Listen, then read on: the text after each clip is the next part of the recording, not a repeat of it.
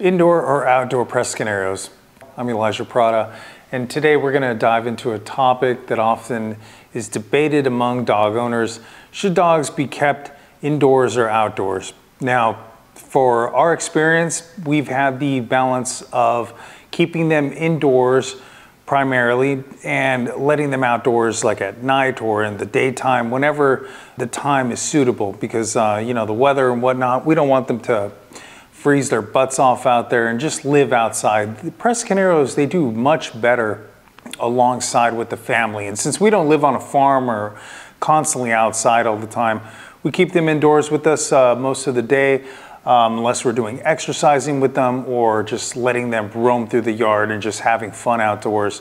But primarily, we like them to live indoors with us, and that keeps them very acclimated to understanding what we like and what we don't like. Now, naturally, this breed, in its heyday, in its main times, were always doing outdoor work as far as protecting the livestock and being a overall guardian outdoors, and so they do thrive outside.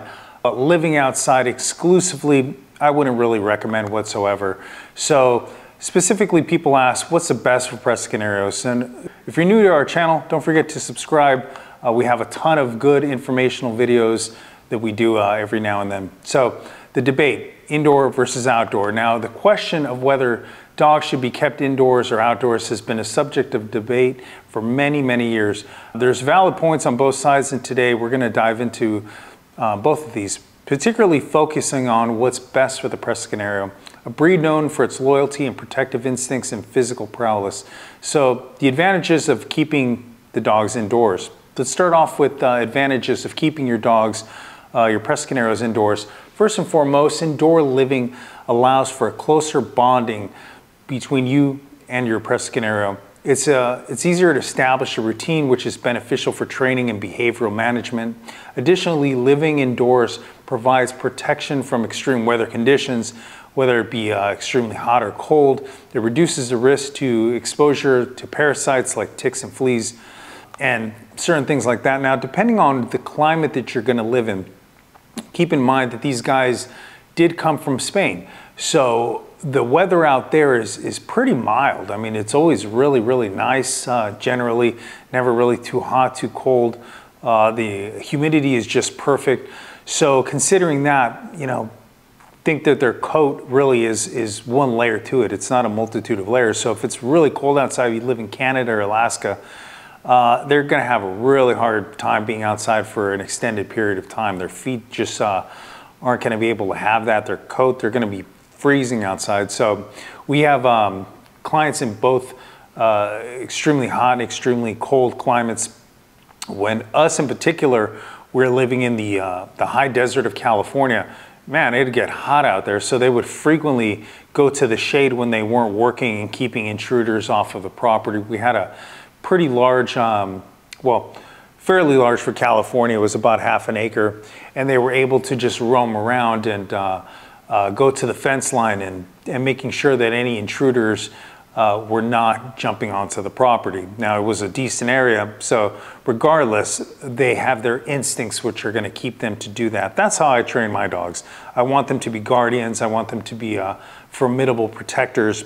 They know I like that, and so I hone in on their instincts. We train them properly for this, so it's not about are they going to do what they've been asked to do. They've been trained to do this, so they know exactly what I'm looking for. Now, however, keeping a Presa Canario indoors comes with its own set of challenges. They're a large and active breed, and they require ample space to move around. Lack of exercise and mental stimulation can lead to behavioral issues such as excessive barking, chewing, and even anxiety. So the advantages of keeping Presa Canarios outside. Now, on the flip side, keeping your Presa Canarios outdoors offers them more freedom to explore and expand their energy, particularly beneficial for the breed, given their high exercise needs. An outdoor environment can also provide natural mental stimulation. They'll encounter various scents and sounds and sights. Advantages or the disadvantages of keeping dogs outdoors. Keeping a Presa Canario outdoors isn't without its drawbacks. Exposure to extreme weather conditions can be a concern, as it's it can pose a risk of escape or even theft if your Presa Canario isn't trained right. Let's say, for instance, you have a male Presa Canario. I had have a cousin who basically almost got his cane corso stolen, and he had 2 males outside, and somebody had noticed that. They had brought a female in heat, and sure enough, they got off of their training, you know, because that's how the males are. Unfortunately, they're going to hone into their nature, and they're going to want to breed. So the female, or even a different breed, is going to have so much power on them that they're going to forget their main objective, which is guarding their property. And they almost got stolen if it wasn't for their training kicking back in. So additionally, an outdoor dog may not receive as much social interaction, which is crucial for their emotional well-being and for reinforcement training. Balancing indoor and outdoor time is usually the best. So what is the best approach for Presa Canario? Balanced lifestyle that includes both indoor and outdoor time is often the most beneficial, and that's pretty much what we do here. Indoor time allows for social interaction with the family, training and bonding, while outdoor time provides the physical exercise and mental stimulation that this dog, this particular breed, requires. So consideration for a balanced lifestyle. When considering a balanced lifestyle for your Presa Canario, you can hear Bane outside now, think of their individual needs. Factors such as age, health, and temperament should all be considered. Puppies and senior dogs may have different exercise and socialization needs, and some dogs may require more mental stimulation than others. So in conclusion, whether to keep your Presa Canario indoors or outdoors is a decision that should be based on multiple factors, including your living situation, of course, your dog's needs, and your ability to provide adequate exercise and socialization, as well as keeping your eye on them. There is no one-size-fits-all answer, but a balanced approach often yields the best results. Thank you for joining me today on this important topic. If you found this video insightful, please give it a thumbs up. Share with other Presa Canario enthusiasts such as yourself, and don't forget to subscribe to our channel for more content.